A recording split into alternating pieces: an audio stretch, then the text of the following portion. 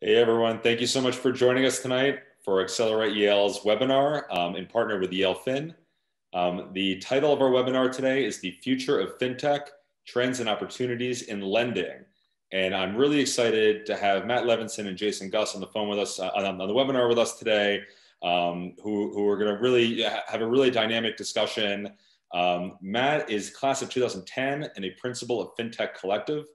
FinTech Collective is a venture firm focused on early stage investments in companies that are reimagining the way money flows through the world. Matt's a fantastic investor who has led investments in Ocrolus and Flutterwave, as well as being deeply involved in FinTech Collective's investments in Moneyline and Plaid. In addition, Matt's firm was the seed investor in Octane back in 2016. And that brings us to Jason, Yale class of 2012, who founded Octane only 2 years out of college with the goal of making power sports lending as easy as cash. He's grown Octane significantly into the leader in the power sports lending market through direct relationships to OEMs and other industry participants.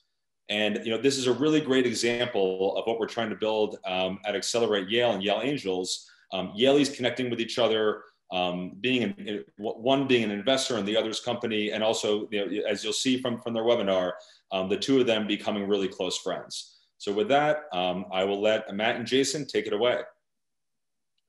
Thanks so much, Jason, and thanks to the Accelerate Yale community for having us today.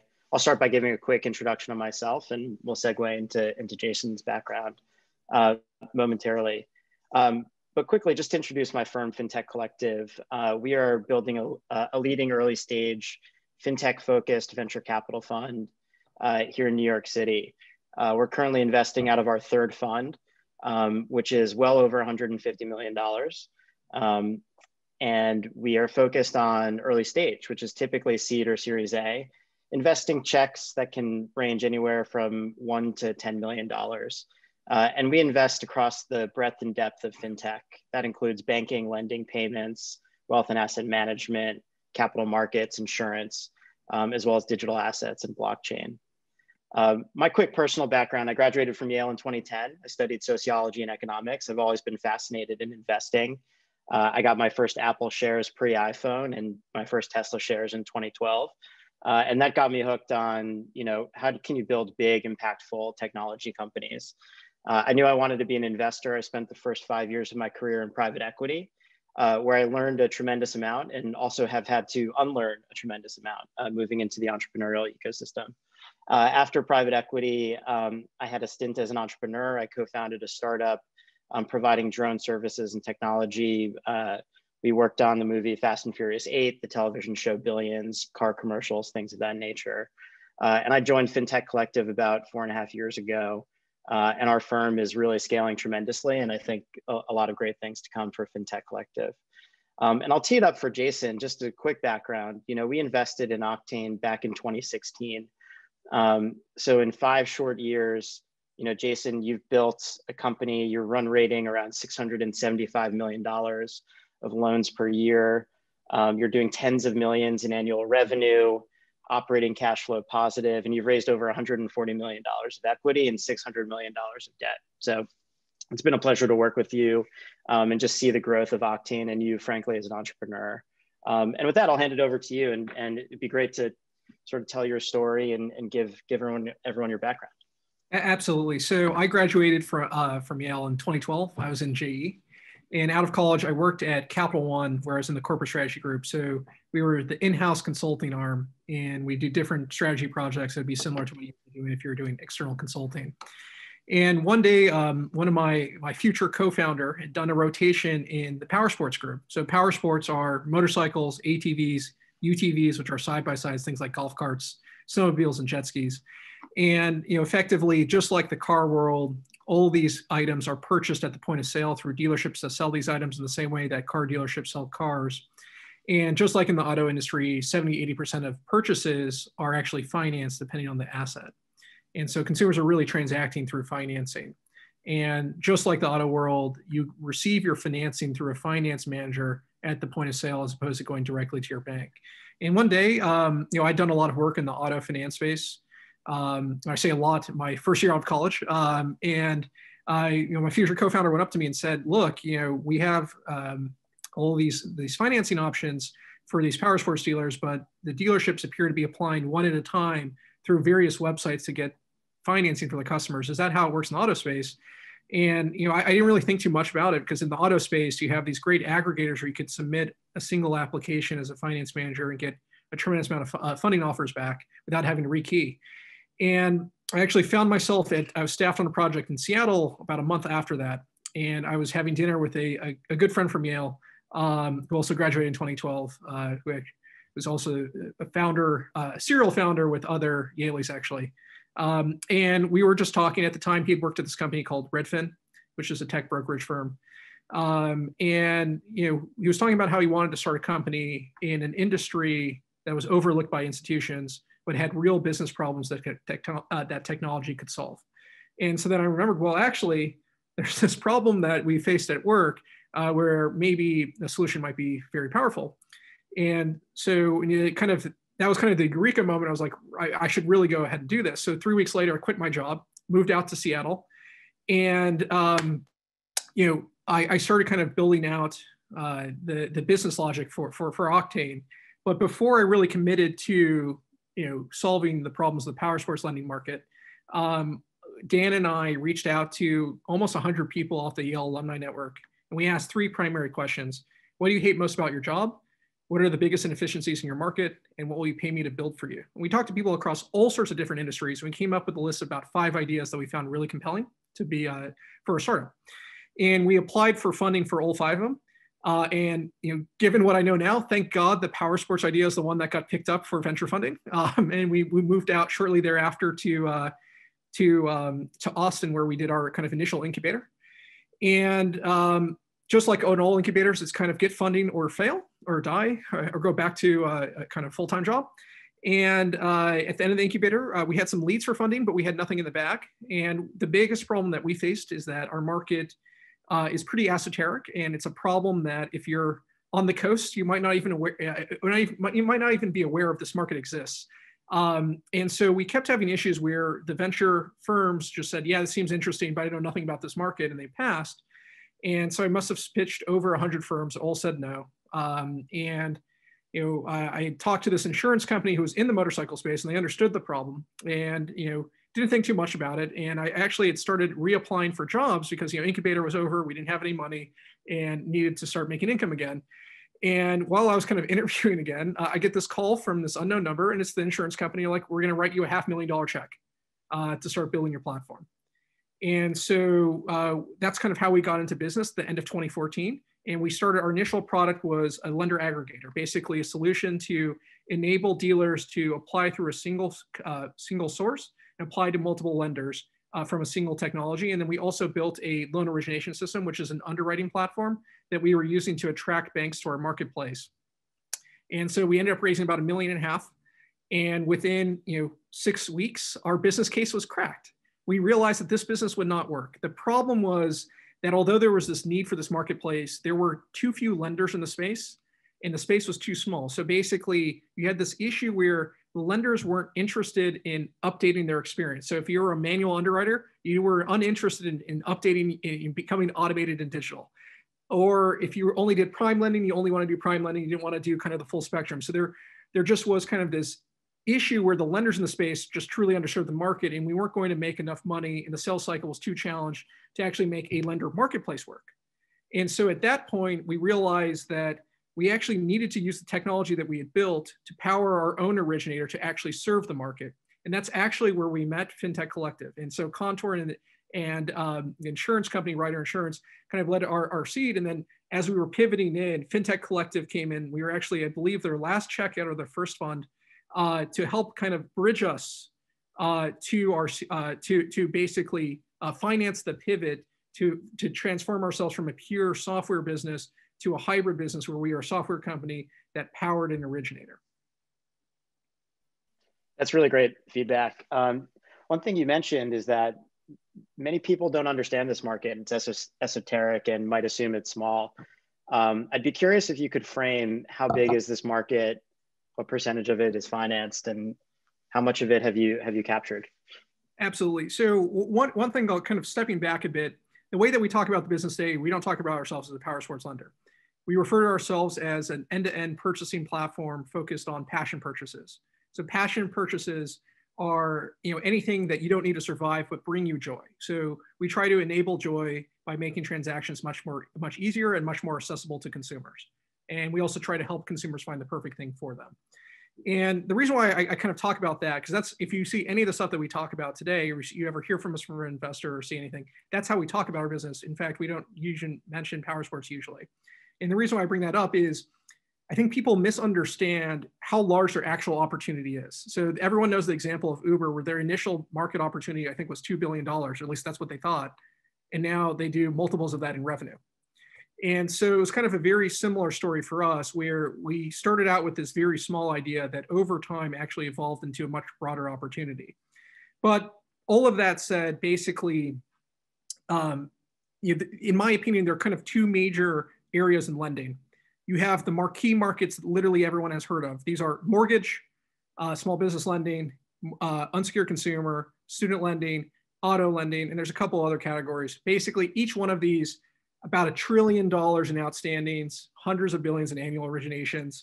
And literally, if you had to chart every single venture-backed company in fintech you've ever heard of, plus every single bank you've ever heard of, plus all the local lenders and captives, et cetera, all chasing after this. So you have billions and billions of dollars of venture capital going to these marquee markets. And then you have the spaces that we go after, the passion purchase space. Each one of these are about 20 to 50 billion, so materially smaller. But the key difference is they're so underserved that you have the opportunity to get an outsized share and actually provide value to the market. So in spaces where you have 15 people going after it, your ability to add unique differentiated value to the participants in the market is much lower than if you were the only one disrupting the space. And so even though each one of our markets is only 20 to 50 billion, which by the way is quite a bit, we have the opportunity to actually grab multiple billions of that, as opposed to if we were in the mortgage market, success would be 1%. We could actually grab 20% of a market. And then also, because it's so underserved, the value that we're adding to the market is materially higher, meaning that our opportunity to achieve profits also higher because we're adding more value, and they're usually correlated. And so not only can we get a much larger share, which enables us to get the billions of dollars in originations, each origination we do ends up being far more profitable because we're getting subsidized by manufacturers and other folks where we're helping kind of create incremental sales. Yep. I'd love to unpack the Octane strategy just a little bit. We're in a very interesting market environment where we'll get to in a bit, where all of a sudden you have credit forward businesses that are incredibly valuable. You've got a firm which has gone public, $30 billion market cap. Klarna was valued at 10 billion. Afterpay, I think, is 35 billion. And then you have a bunch of the mortgage lenders going public as well and doing pretty well. Rocket, United Wholesale Mortgage. And so this theme of sort of point of sale, embedded distribution, people are waking up to the value of that, as well as secured lending. And so I'm sort of teeing you up a little bit, but we'd love to just hear about sort of the strategy, like how you go to market and what does that mean for your customer acquisition and ultimately your unit economics. Absolutely. So our approach to the space is what we call the Octane flywheel, which is a three-pronged business approach. The first two parts of the business approach are more or less very similar to what other participants do. It's what I refer to as the table stakes for being a disruptor as a fintech lender. The third one is unique to us. So the first thing we do is win by experience. So effectively, we are fully automated, fully digital, fully paperless. So this might shock you, but in many of these underserved markets, manual underwriting is pretty common. Paper contracts are pretty common. In fact, that's why Ocrolus can exist as a business. And so effectively, we're able to get consumers to contracts in the same time that some of the largest lenders can render a credit decision in the prime space. And so we win by a much easier and faster experience. The second thing is we take that winning experience, we couple it with a superior credit offering. So in the markets that we go after, you tend to have a very disjointed financing landscape in that you have banks that just do prime, and then a very underserved non-prime space that's served by kind of a long tail of fragmented and backwards lenders. And the issue in those spaces is that you tend to have a tremendous amount of very good and deserving consumers who are locked out of bank funding. And whenever you're locked out of bank funding, you either one, can't get access to the loan, or two, the loan is priced very unfairly. And so we see an opportunity to provide full spectrum coverage. The way that we describe it is we offer the same prime competitive financing the big banks do, and we supplement that with an extra 40 to 50% of a non-prime coverage in kind of honest and kind of competitive structures, which enables us to expand access to deserving and credible consumers who can afford these goods. And one of the things that people kind of mistake is that you might say, why would you even offer a non-prime coverage to a consumer getting a good that's for joy? You have to understand that credit scores are not synonymous with capacity. In fact, our consumers tend to have very high income, long job tenures. For whatever reason, they had a hiccup in the past, and they're trying to get back on the tracks. And so, enabling them to get access to much cheaper credit products. Not only are we able to see very strong credit performance, but they are very exceptionally deserving, which is something that generally gets lost when people think about lending in the near prime space, which I'm sure you could attest to in the money line. There's plenty of extremely deserving consumers who we need to lift back up so they could get back to prime.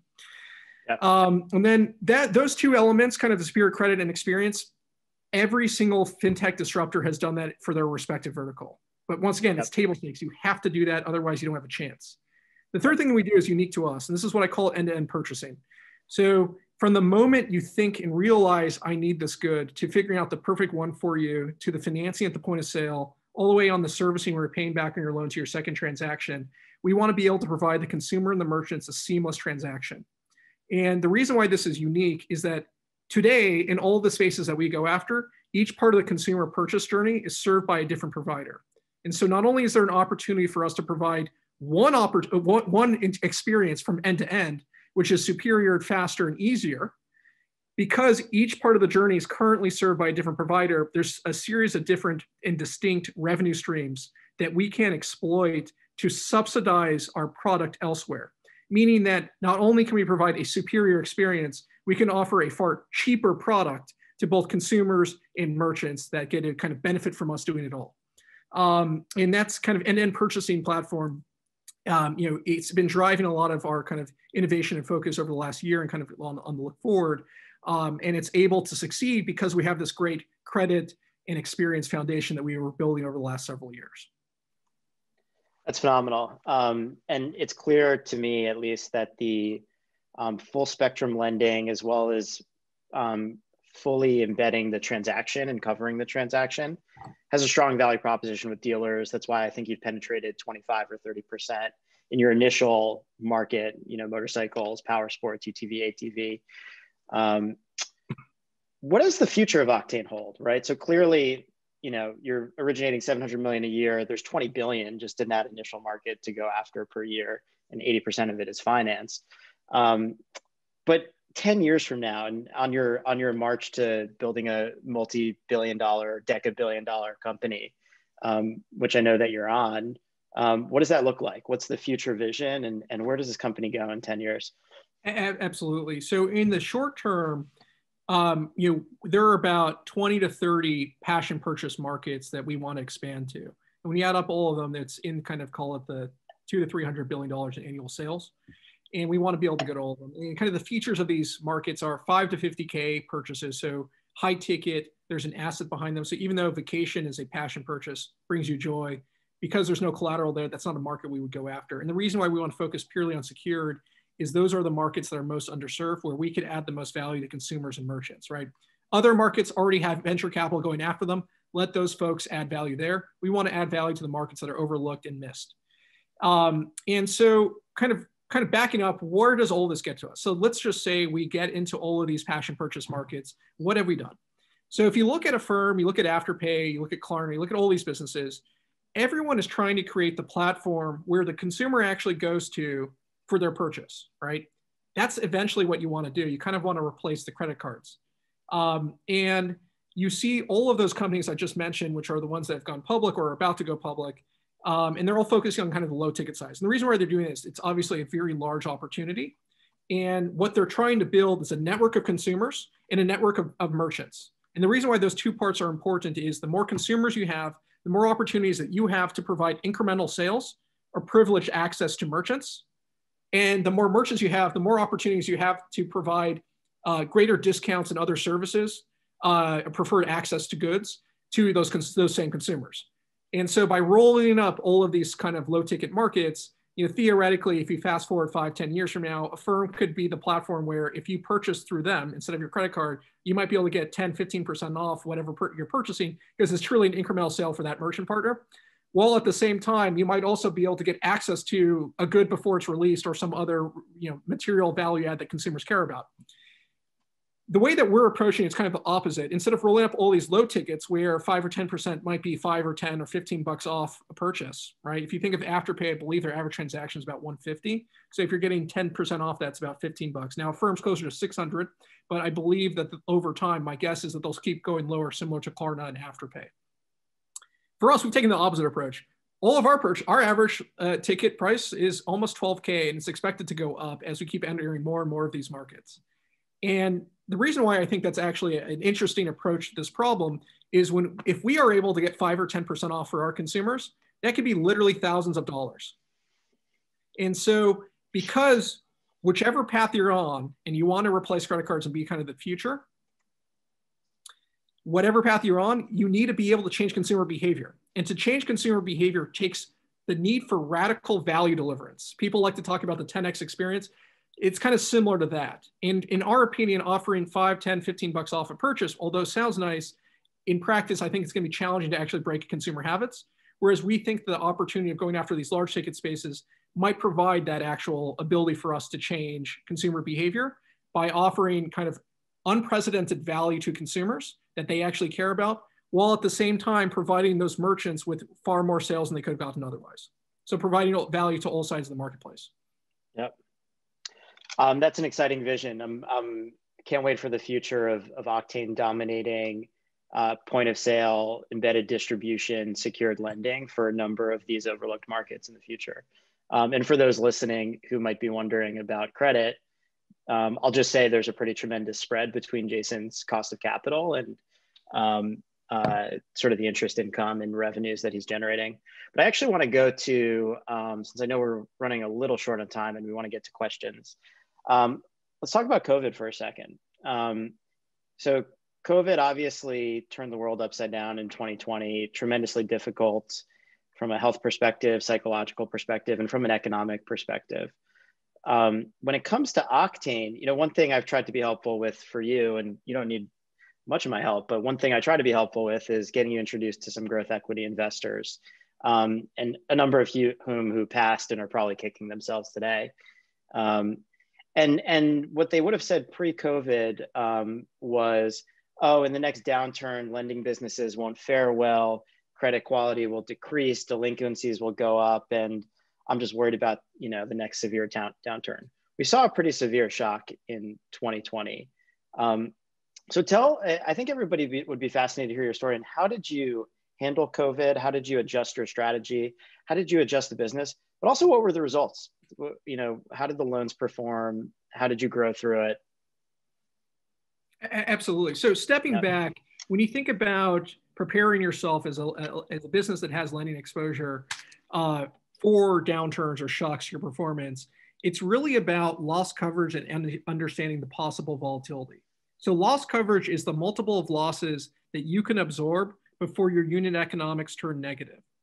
And so almost always, with the exception of fraudulent underwriting, which we had in the financial crisis, but with the exception of that, lenders almost never go out of business because the interest income is outweighed by losses. It almost never happens. You would have to be really incompetent for that to occur. What is much more likely that drives you to go out of business is you face what's called a liquidity crunch. And so long as you understand basically you have the loss coverage right, so you're able to absorb the shocks, you understand what the volatility can be, and you have sufficient liquidity and you're not running over levered, that's kind of the formula to running a business that can withstand shocks. And in our asset, we underwrite to usually in normal times a 2x loss coverage. In the COVID period, we increased that to 2.5 to 3. And I'll get more into specifically what we did in COVID by kind of setting the stage here a little bit. But our portfolio ends up running usually about 3 on actual performance. Because usually what ends up happening, our cost of funds have gone down way faster than we thought. We have very low acquisition because we're embedded at point of sale. and we have these manufacturer subsidies, and we're actually able to underwrite and price these assets appropriately because we're not a direct-to-consumer channel where it's a race to the bottom. And so what people should really be looking at is whether or not you can withstand the multiples of loss. What is the volatility? Whether or not your assets can withstand you have the sufficient loss coverage, and then are you running the business with sufficient liquidity so that you don't face a liquidity crunch? And so going straight back to COVID, let's put ourselves back in late March 2020. Unemployment skyrocketing, the securitization market frozen, no new issuance. In the secondary markets, things are trading at discounts not seen since the financial crisis. Okay, people are freaking out. So liquidity is basically drying up. So what did we do? Well, preparing the business pre-COVID, we run the business, the point about loss coverage I already talked about, but on the liquidity side, we always run the business to have sufficient capital so that if we were unable to securitize, we'd be able to run the business with no problems for 12 to 18 months. So we always have extra cash lying around. Second thing, diversified funding sources. We have multiple warehouse lines. So if one warehouse line stops, which we actually had happen in COVID, unrelated to us, they just stopped funding their entire North American portfolio. No problem. We had 3 other warehouse lines. We also have multiple mezzanine lenders. We had one mezzanine lender who, once again, also unrelated to us, just couldn't fund us because they were facing basically margin calls elsewhere in the portfolio. Thank you, mortgages. And basically, but who cares? We had 2 other mezz lenders who were there for us. And basically what we did, the 3 things that we did is 1, grab the cash, fortify liquidity. So we immediately raised another $25 million of equity capital. We also run our business such that we aim to securitize every time our assets are over $200 million, which means the book at any time is very low. So going into COVID, our assets on our sheet were, we had maybe 60 million bucks on sheet, which the cash that we had against that is just, it's kind of laughable how low the leverage is. And then we also had multiple warehouse lines. And then we just raised another $25 million immediately because we had no idea what was going to happen. We needed the insurance capital for whatever might occur. Next thing that we did on the fortified liquidity side is we upsized our existing warehouse lines and we switched the capital over from uncommitted to committed where it wasn't. So we already had most of our capital committed. Wherever it wasn't, we got it switched to committed immediately. We then also upsized our parent debt. So we upsized it from about 18 million to about 36 million. So basically, not only did we grab $25 million of cash, we upsized our parent debt by another 18 million, and we upsized all of our warehouse lines because we had no idea how long this was going to last. And all we could do was basically tell the story the best we can and hope that we have sufficient liquidity to kind of navigate the storm for as long as possible. Second thing we did, and these are done in parallel, is underwriting. So if we funded 100 people in February and those same 100 people came back to us in early April, we would have only funded 15 of them. Half of that was done through underwriting tightenings, where we basically increased down payments, basically lowered our approval rate generally, tightened capacity metrics. So people needed more, better PTI, DTI, et cetera. Tightened our proprietary model thresholds, et cetera. And then we also shut down our riskiest programs. And then we focused our capacity on our partners. So we, similar to like a firm and other lenders, we have manufacturer partners. We have about 40 partners who subsidize our loan flow, but we also do lending for people who we're not partnered with. So we shut down all the programs for non-partners and we just focused capacity on where we were partners. So that was the other half. So half of it was we shut our use program, we stopped lending to people who weren't partners. And then the other half of the tightening was basically the underwriting side. The third thing that we did is we basically went to go reassure our partners. So part of kind of saving capacity for our partners enable us to be there for our merchants and our manufacturers who are actually partnered with us. And it actually made the people who we weren't partnered with more excited about potentially partnering with us. And I'm proud to say that we didn't lose a single manufacturer partner throughout the crisis. So while all that was going on, we started seeing the early signs that COVID was actually going to be fine for us by, call it, early April. So we peaked on extensions on our book at about 4.25%. And that might shock you that a recreational portfolio of prime and near prime assets, so our average FICO is about 700, so call it low prime, only had a 4% extension rate. whereas auto and other players were closer to 10% unsecured consumer.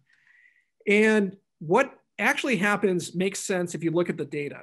So in our space, we ran an employer concentration analysis in the middle of March. What we found is that restaurant, retail, hospitality only made up 5% of our employers. In addition to that, on the prime side, our average individual income, not household, individual, is over 100K. And then on the near prime side, it's over 80K. So if you look at the portion of the US which has been disproportionately affected by COVID, from an employment standpoint, we were just fortunate this time around to have lower exposure. The financial crisis was actually the opposite for our asset. And so in the financial crisis, losses in the worst vintages were anywhere from 1.8 to about 2.25 worse, basically than a normal vintage. But that's because construction is the largest employer concentration we have. And construction was like the equivalent of retail hospitality in the financial crisis. And then also people were getting laid off in mass across all levels of the income spectrum. And so those two dynamics led to kind of higher than expected loss to income for the consumers that just happen to borrow in our space. So the first thing you have to remember is what actually drives a default. It's not like people just default randomly and they stop being the person they were for the previous 45 years of their life overnight. That's actually not what happens. Usually people are defaulting when they get a shock to income or have an unexpected cost that they just weren't expecting. So this time around, of course, it was a shock to income. And fortunately, even for lenders who have much higher concentrations to those groups I've said, for everyone basically except for small business, those people really took a beating, unfortunately. We're able to basically get a pass because the stimulus, fortunately, was very effective from a credit perspective.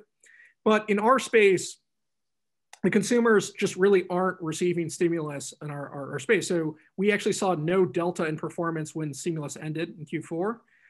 And I think it kind of makes sense, right? Our extensions were only 4% of the book. So even if those 4% reliant on extensions, on stimulus, it wouldn't materially impact kind of the overall book performance. And the last thing I'll say on this is we actually had our lowest delinquency rates ever and our lowest credit defaults ever last year. And then at the same time, there's been a shift in consumer spending to our asset class. So now that consumers aren't spending multiple $1,000s on family vacations, they're looking for fun things they can do at home. So in addition to e-commerce for buying Pelotons or home improvement, you also have people buying recreational vehicles and other passion purchases. And so many manufacturers in our space were up to mid double digits year over year in a space that normally grows mid to low single digits. Yep. That's incredible depth of analysis. And look, every crisis is different and every company handles it differently. For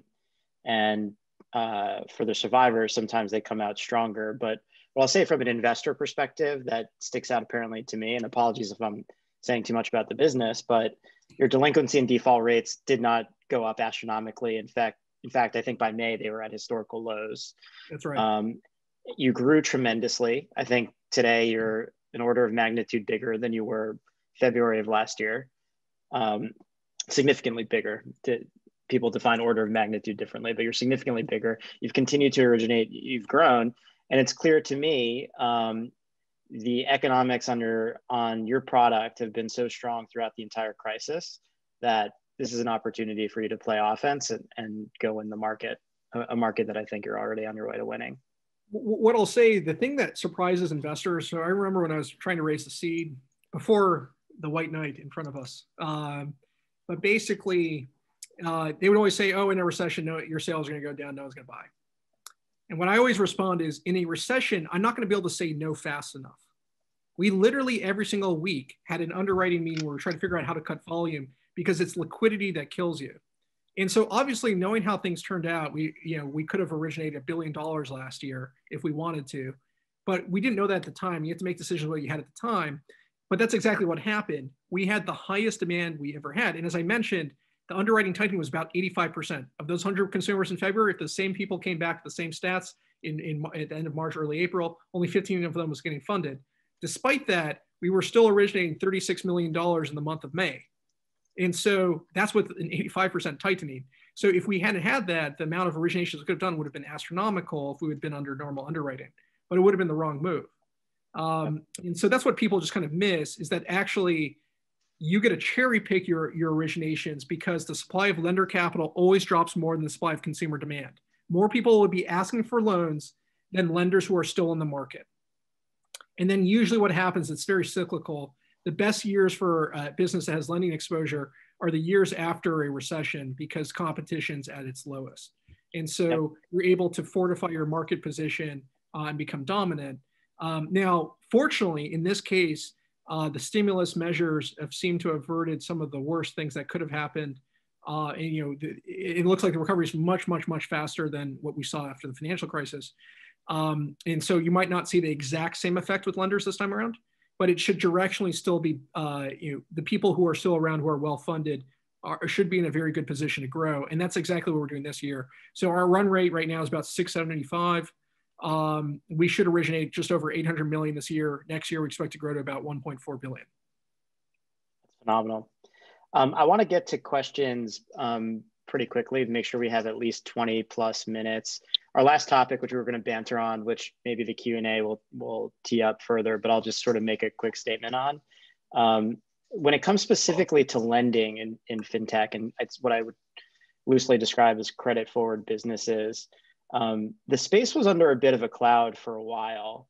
And the reason why was you had 4, maybe 5 companies that went public and performed really poorly in the public markets. I'm thinking of Lending Club, On Deck, Green Sky, Elevate, and there's probably 1 or 2 others that aren't top of mind for me. And those businesses were very different. I'd say in general, they weren't differentiated on product. So they were competing on APR. They were in really competitive lending markets with really tight margins, which is very different than what Octane is doing. Unsecured lenders for the most part versus secured lending. And they didn't have proprietary customer acquisition channels, right? So you got a company like Lending Club pay, I don't know, $1,000, $2,000 to attract a customer, and that customer would take out a loan and never interact with Lending Club again.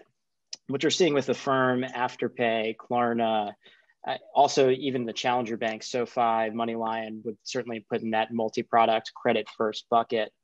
And Octane, you're seeing a very different breed of company, and they're now coming to the public markets. And look, we can debate all we want about valuations today, and are they too high, or are we in a bubble? But even if you put that aside, one thing that's really encouraging to me is in the public markets, you are seeing investors discern and delineate high quality credit forward businesses from low quality credit forward businesses. And I think there was a FinTech 1.0 hype cycle where all these things were, Lending Club and On Deck were growing and they were valued at extreme multiples. That was probably too extreme. We then went under a cloud that I think was too extreme. And I'm excited to see sort of the future of Octane and also this other cadre of companies and how they get valued and how they perform. But let's, instead of banter that, I think maybe let's stop there and maybe open it up for some questions. Sam, assuming you're still there. There we go. Stay magical. And Matt, I'm wearing something very special for you. I did an outfit change here. Yes. You see that, Matt? Quick. There we go. This is a FinTech Collective hat that is a unicorn with Stay Magical, and usually this is my wife's go-to hat, but I stole it from her for this special occasion. That's amazing. I'd be remiss if I didn't say, so Sam is a valued an advisor and investor in FinTech Collective.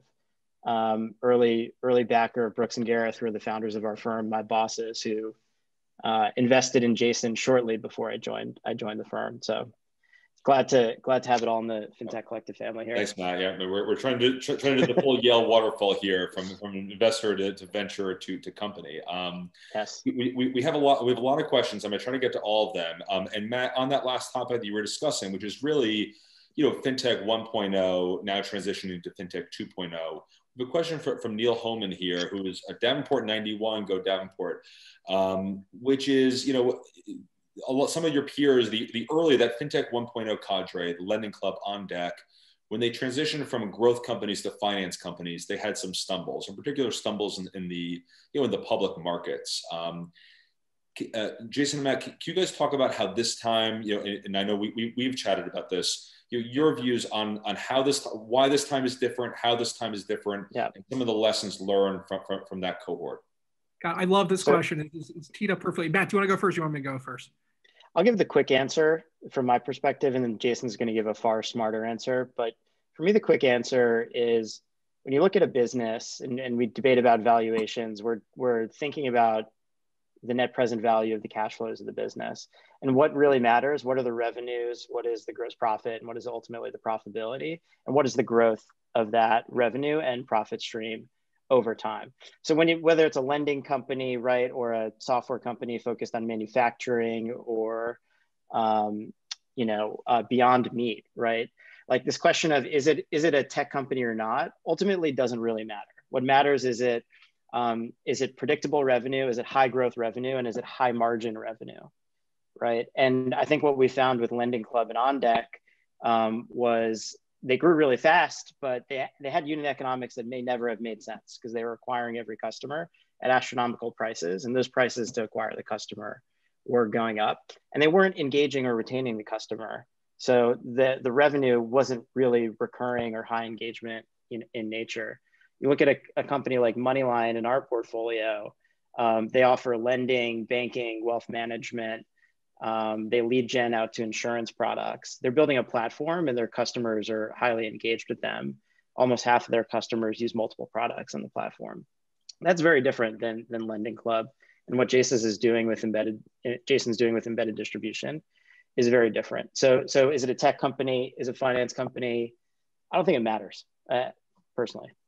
So I tend to agree with what Matt's saying. What I would say is this time is different, sort of, asterisk, but it almost So what I mean by that is what investors are buying is if you believe their narrative, will that business be valuable?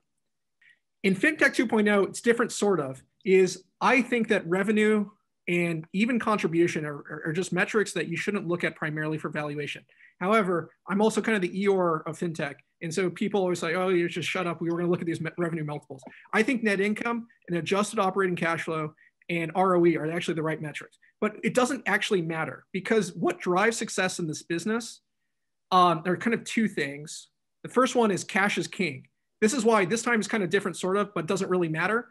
Even if a firm takes way longer to achieve what they're trying to achieve, they have so much cash. And Max is like the Elon Musk of financial services, that it almost doesn't matter because people will just throw money at him until it becomes true. And sad as that sounds, it's actually half the battle for these types of businesses. And so he has a mega advantage. The other thing that I'll say is partnerships and kind of proprietary origination channels are actually difficult to dislodge and huge competitive advantages. Some lenders will complain that when I call Walmart CEO, they don't call me back. Max calls Walmart CEO, they call back immediately. It's actually a huge advantage. The guy's a partnership monster. And so he has kind of an embedded advantage. And what I'll say is, like, who knows, his current valuation implies a scale of his business that's unbelievably extraordinary. But if anyone's going to do it, it's going to be him. So I'm not going to bet against him. The last thing I'll say is kind of rounding back to my first point, which is if you imagine if what they are selling becomes true, is that a valuable business? If Max does what he says he's going to do, or if Better Mortgage does what they say they're going to do, and they're kind of doing it, or if Klarna and Afterpay do what they say they're going to do, that business, you don't have to have much imagination. They're going to replace companies that already have market caps in the tens of billions because the profit pools are there, because that asset is actually valuable. And so then it's just a matter of how much risk and how much time are you willing to do, and do they have the cash to do it and cover up the mistakes they're inherently going to make? That's kind of how I would look at it. To say this time's different, sort of, yep, but it kind of doesn't matter. There's one, real quick, because we want to do more questions. There's another very important macro difference today, which is interest rates are at all-time lows. When Lending Club was scaling, 5-8 years ago, they had a CAC problem. Their CAC went up tremendously. And then all of a sudden they had a hard time competing to be profitable against banks, which had zero cost of capital. With interest rates at zero, in many countries negative, and not changing for the foreseeable future, we're entering a much more favorable environment for non-bank lenders. Yeah. I'm just muted there, guys. That was absolutely fantastic answer to that question, and it's just super interesting. Like, my view on the public market and that idea that Jason, you're looking at this, the Eeyore of fintech, and yes, cash is king, and making money is what really matters at the end of the day. And the public markets are saying the opposite a little bit right now, and it's challenging to navigate, when you see these multiples on certain companies, but it's working. There's I think there's really a bit of, a virtuous cycle for some of these companies, and sort of a self-fulfilling prophecy that he who raises the most cash will succeed. But at some point, I think it comes apart at some point. At the end, you have to have a real valuation. You have to have a defensible business, and you clearly built that. I think the point of sale model with the OEMs, and also I would love to hear. I know you mentioned to me, sort of the industry partnerships, not just the OEMs, but the industry partnerships that you made. And some of the advertising, the marketing that you're doing on the web. I'd love to hear a little more about that and how you're using that to originate. Absolutely. So there are kind of two major avenues for how we acquire customers. So we have partnerships with manufacturers and dealerships and merchants generally, where they have their existing audience and we finance them. We also had this realization that if we were able to drive consumers to these merchants and drive incremental sales, by basically being able to provide a superior experience to consumers, so they'd want to do that. And then also the merchants would reward us exponentially for that. Because whenever you grow the pie, you get overpaid for growing the pie as opposed to redistributing an existing pie. And so there's a kind of this interesting inefficiency that's currently exists in the market. And we're not the only space. And I wish I invented this, but we actually stole someone else's idea in another space. So this company, Hagerty, which some of you might know from like specialty cars and stuff, they basically realized that these media companies, all of their revenue has gone from them over the last decade to Google, Facebook. And so now these media companies that were printing money a decade or 2 decades ago have been in an accelerating slump. And many of them are actually now unprofitable.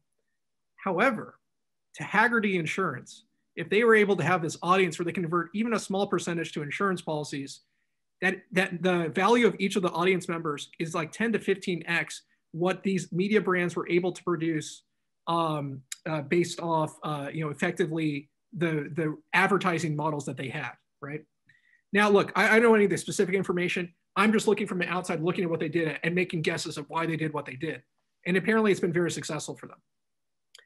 It inspired us. There was an equivalent brand available for purchase in our market. They were the leader. They're like the car and driver of our space, called Cycle World. It was in a series of other properties. And they had the exact same problem. All of their revenue had kind of gone away over the last decade or so, accelerating as well. And there was an opportunity to acquire them at a very reasonable price. And we knew that these folks are the best content providers. They have this massive audience. They keep them engaged, and it's helping build the power sports space. This is a force for good. So we want to keep it going. But also the value of that audience is far more valuable to us than it is to any media company. So it was an inefficiency because only media companies were looking at buying them. And they can only make basically a fraction of what we can make per consumer audience member. And so it was just this amazing arb. It would have cost us almost 15 times as much to build the equivalent audience, if it were even possible, because there's limits to what you can do through Google acquisition to build our own brand. And it also saved us about 3 years. And so we closed that acquisition in Q4. We're integrating it currently. And kind of the early signs have been exceptionally promising. The reason why I bring this up is I believe that this trend will continue for at least the next 5 years before people get smart. And so the telltale signs of this is if you have a highly engaged audience in a niche that you could then monetize through either driving transactions. So let's say you own your own store, so you could sell things to them, or through the sale of like insurance or even lending products that are over the value that you'd get through normal advertising revenue through a media brand. I think will provide lots of interesting transactions over the next 5 years. In fact, when we did the transaction, we got called from several other people who had similar ideas. They're like, "Oh, I want to do this in the XYZ space. Tell me about how you did it." And it was pretty interesting. No, it's a really great idea. And using the content providers to be a channel for you to effectively, customer acquisition channels, really, really smart. We're not going to be able to get to all the questions. I'm going to try to ask a few of them from the chat all in one here. Regulatory environment, changes with the new administration. And then, Tara Falcone is asking about kind of the feeless model, kind of commission-free fintech models, where data is the key. Curious your view on the data that you're providing. Is there value there, and I guess the regulatory components to everything that's going on, and then also on the data side. Absolutely. So the data question is very interesting. Matt actually might have better thoughts than I on that one. On the regulatory side, we are not under the purview of the CFPB. We do sales finance, which is actually technically not lending. Also, because we're a secured lender and we're mostly prime and high near prime, our APRs are far lower than any of the people that you've heard of that are venture backed. And so we don't even need to use an origination bank, because the main reason you use an origination bank, there's kind of three reasons. So just so everyone knows, if you're getting a loan from Lending Club, it's originated by WebBank. Well, not anymore, because they just bought a bank. But it was originated by WebBank, or Cross River Bank if you're on Prosper, or if you're doing something through Avant, or I think even Affirm, I think, uses them. But anyways, so basically what you're doing in that model is, I need to charge an interest rate that's higher than the state cap. And unfortunately, if you're not a bank, you have a different you have state by state regulations. It's really frustrating. And so to get around that, the first major advantage is a uniform regulatory environment, which is advantageous. And then second, it's mainly to export higher usury. So you partner with a Utah bank, which doesn't have usury caps, and you can basically have not usury caps anywhere. We don't need to do any of that because our APRs are far lower, because we're secured lending and we're mostly prime and near prime. So we don't need to do any of that. And then because we're also sales finance, we're not under CFP, and we're also the subscale. However, we operate as if we were under the CFPB, and we tend to look at kind of best practices generally, and we think the way in which we do business, and the fact that we're on the lower side of interest rates, the things that maybe others are worried about, like whether or not the origination bank model will hold, is less of an issue for us. I would also say that the concerns about the origination bank holding, people were very concerned with Matt and Midland, which was a case where basically I can't remember if it was Connecticut or New York. It was one of the states in the Northeast basically said, no, you have to abide by our state law despite your export of charter. There was a subsequent case in the last year or so where basically all the concern about Matt and Midland, which people thought would bring down the origination bank model, also went away. So I would say for us, and the one other thing I'll say is the other place where people are concerned with CFPB is there's a lot of kind of on the edge underwriting tactics, which are using all sorts of new data that could be found to be discriminatory. We don't do any of that. We don't touch any of that either. So the hot button issues don't really apply to our business. And we tend to operate our business, as if we were under the highest levels. Great, that's perfect. John Fogelman has a few questions. LTV, what's your loan to value? What type of spread are you generally taking? And then, I'll ask, the composition between, when you warehouse something, how are you sort of taking your loan portfolio and then securitizing it and getting it out there? What's sort of the overall, net interest margin? Yeah, absolutely. So our LTV varies by loan program, of course. Our average on the non-prime book is about 95%. Our average LTV on the prime book is about 106. So you have to think of out the door LTV, if you had zero down, would be about 115, right? Because LTV, the denominator is value of the vehicle. So you also have taxes, you have whatever accessories you're adding, you have all this other stuff. So that's why in auto and in our space, the average LTVs are oftentimes well over 100. And then, kind of average term on our product is about a little more than 60 months. Weighted average life is about 2 years. Net interest margin, I don't think I want to disclose on this call, but basically the way you can think about it, between the subsidies that we're getting, we're easily spreading more than 2x what you would get for the exact same level of risk in auto. The only thing I'll add is we're looking, when we invest in lending, we're looking for founders that are really sharp on this capital markets question. The amount of a loan that can get advanced by whatever debt capital facilities you have will determine how much equity capital gets eaten as you grow your loan book, and it can be a handcuff on the scalability of your business. So founders like Jason, the ones that do well have a really strong nose for how do I constantly increase my advance rate and reduce my cost of capital, and have a clear plan on how to go down that path from the get-go. On the cap market side, our warehouse advance, so when we're balancing stuff before we securitize, ends up blending to mid to high 80s. And we blend to call it L3. Our last securitization advanced through 98.2% and a blended cost of funds of 2.42% fixed. We expect our next securitization to be inside of 1.5% cost of funds, and we should advance through par, very close to par. So we have just extraordinary excess spread relative to other assets. And we were very proud to say, I always try to hold myself up to a firm as the gold standard. We got to AA before they got to AA, and nothing's guaranteed. I think very high chance we'll have a major 3 on our next deal, which will just be our 3rd transaction, which is very early on in our history. But that's because we have the ability, we've performed exceptionally well and consistently, and the capital markets and agencies have rewarded us for that. I'm going to ask one more question from the group, then I have a final question, and then we'll close up there. This is from Sechan, just on that, good timing. She said, what is Octane's competitive advantage versus a firm or other lenders if they choose to enter the passion sports industry one day? Yeah, that's a great question. So in general, we have this great chart. It's literally every company you've ever heard of going after all the markets we don't ever want to go into. And then all of our markets where you have 1 or 2 players and that's it.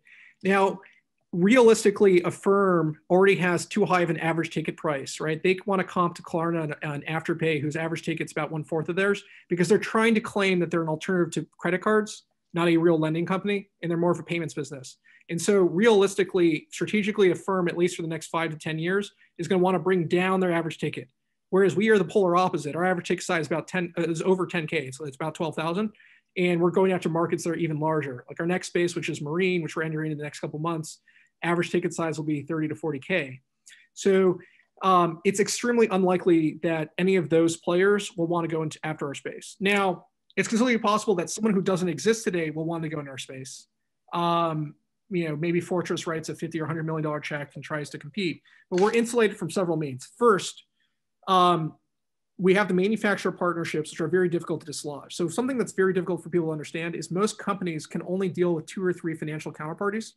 They don't want to have 50 counterparties, right, who are partners, because their number one goal is a steady and reliable and high-performing counterparty, not to optimize price. And so because of that, they limit the number of partners they work with, and it's very difficult to get fired by a partner. You really have to screw up or piss someone off to get fired. And that's why these partnerships with Synchrony and all these other people stay for decades. And that's something that people, when they're always concerned about Peloton concentration, a firm would have to do something really crazy to get fired by Peloton. It's just not going to happen, right? And for a firm to get dislodged, you have to be like 10x better than a firm. It's not better you can't just be a firm minus 50 basis points. That's not going to get you the Peloton deal. You have to be materially better than a firm. And so you have to be 10x better than us, which is very difficult to do because we've already done all the tactics that you would do to be 10x better than the incumbents. So you have to be like 100x better than the incumbents, which is just very challenging to get to that level and dislodge us. The reason why that's an important point is we're subsidized, meaning that if you came to market without the partnerships and you tried undercutting us on price, we're already subsidized. So that means you have to undercut our subsidized rates, which is really expensive. Then the second thing is data. So in all the big markets, I could call up Experian, Equifax, TransUnion, and buy out all the loan performance for unsecured consumer, mortgage, auto, student lending, whatever, because the lenders report those loans as those asset classes. In our space, the lenders aren't reporting these loans as motorcycles, ATVs, UTVs, jet skis, snowmobiles, et cetera, all of which perform radically differently. The implication of that is our performance data is actually way more of a moat than if you were in a big market, because we are the only ones with the information on how each one of these assets perform. And the spread is wild. It could be 50% different losses, exact same credit profile between a sports bike and a UTV. And so if you don't know any of that information and exactly how to do that type of underwriting, you're undercutting an already subsidized rate and then going blind into highly volatile credit performance, which could also be extremely expensive. Then you would also have to somehow displace us at the merchant level, which is also very challenging and takes a ton of time and a ton of money. And then in addition to that, we also now have the consumer business. So in addition to having all of the data that helps support the moat on our credit business, and also the fact that we have our own servicing and we know how to do all of that, et cetera, we have all the kind of the experience built on secured lending, which is very unusual. We also now have the consumer business. And as I mentioned, we just lucked into it that we were able to acquire this business at 2 million unique visitors in a space that's kind of small. So that's a pretty hot unique visitors a month. That's pretty high for the size of our market. You would then have to somehow figure out how to dislodge that, which would take multiple years and tens of millions of dollars. And because we're sending these leads, we're more than just a rate, so it's difficult to dislodge us. So we have multiple modes that kind of support each other that make it difficult for someone to enter. What I would say is, the other thing I'll say is like, I literally, when we were a marketplace, I literally pitched every single private equity company that owned an auto originator or their auto company, portfolio company, and not a single one had any interest in entering the power sports market because one, they would rather just spend an extra $20 to $50 million in their existing market to grow. Two, it was like an entirely new business that they weren't interested in doing. And so it's difficult for people to understand just how difficult it is to go into a new business or new vertical for lending. You think, oh, if I could do unsecured, I could do mortgage. It's not true. There's a reason why people have spent $100 million of equity into Better or other companies to get an understanding of mortgage or unsecured consumer. And it's not, everything doesn't translate as soon as you go into the next market, which is why I can't think of a single, with the exception of student lending to unsecured consumer. That's the only point where it's transferable. There's no other examples where they have, any of the fintechs have the same level of penetration in their home asset that they do in a second market. Perfect. That was really long-winded, I'm sorry, but I get that question. Oh, no, that was fantastic. You're just a lot smart. You're just very smart, Jason. You're really, you guys, this is really fantastic. I have one more question, which is a Yale related question. And before I do that, I want to mention on Feb 23rd, Accelerate Yale Angels is sponsoring a pitch-off competition for young alumni companies, which is really going to be fantastic. It's for underserved founders. So Feb 23rd, please join us for that. We'll send some emails out to the whole community, but it's going to be a great event. Last question is a Yale question, guys, for each of you. What did you gain from Yale? What one thing or a couple of things that you got from your Yale experience that helped you get to where you are right now? Matt, you want to go first? Yeah. There's a piece of me that's somewhat critical of higher education in that I think it's somewhat theoretical, and a lot of what I'm doing today isn't taught in a college course and probably couldn't be, especially when it comes to being a fintech specialist, understanding pretty complex markets, highly regulated. But for me, I wouldn't trade the Yale experience for anything in the world. And I don't think I would have been oriented the right way to figure out what I want to do professionally without having had that experience first. So I studied sociology and economics. I loved both disciplines. And obviously it's all about the people as well, right? And so one of the great parts of Accelerate Yale is I think it's a great way to continue the Yale experience, the Yale community, and for people who are like-minded and care about startups and technology and this sort of stuff. Continuing that engagement is important because the Yale network is incredible. There are a few networks globally that are as deep or as meaningful as the Yale network. And so I'm all for finding great ways to not only use the network, but continue to build the network even after Yale. What would you say, Jason? I would have a very similar answer. One of the things that I think really helped me, I took a ton of seminars when I was in college, and that sort of discourse gave me the confidence to do pitching and public speaking in a way that I don't think I had before that. And I think that really made a huge difference. And then also, the Yale community is exceptionally always willing to help. So many cold LinkedIn messages almost always responded to, and so many people were willing to help me even though they didn't know anything about me. One of the things I encourage anyone who's interested in running a startup is don't feel afraid to reach out and use the fact that you went to Yale and Yale affiliation to get conversations with people that you've no idea who they should not spend any time with you, but they would love to spend time with you. And that was exceptionally helpful getting Octane off the ground. A lot of our early investor meetings were set up that way. We got a ton of feedback that way. And then also, of course, we were asking all the questions, trying to drum up business ideas to willing alums who are willing just to chat with us. Great, guys. Everyone, thank you, Yale Fin. Thank you, Yale Alumni Association. Jason and Matt, guys, this was really, really amazing conversation. And thank you so much for doing this for us. And thank you, everyone out there, for listening. And FinTech Collective, stay magical. Thanks so much. Stay magical, everyone. Take care. Thanks for making it happen. This is great, guys. Thank you. Thanks, guys. Thank you.